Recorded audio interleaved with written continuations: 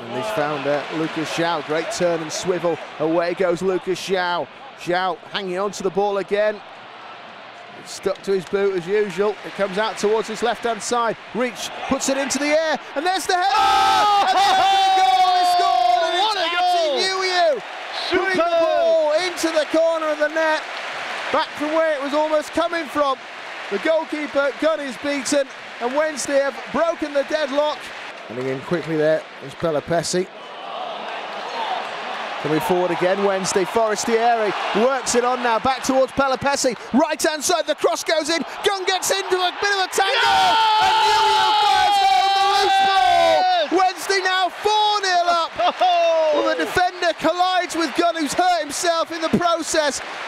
But Nuhiu wasn't going to let that one go. It'll be right-footed from Nuhiu. This then for the hat-trick. Nuhiu has the hat-trick! He passes it into the goal. I think Gunn's expecting him to blast it. He doesn't move from his spot.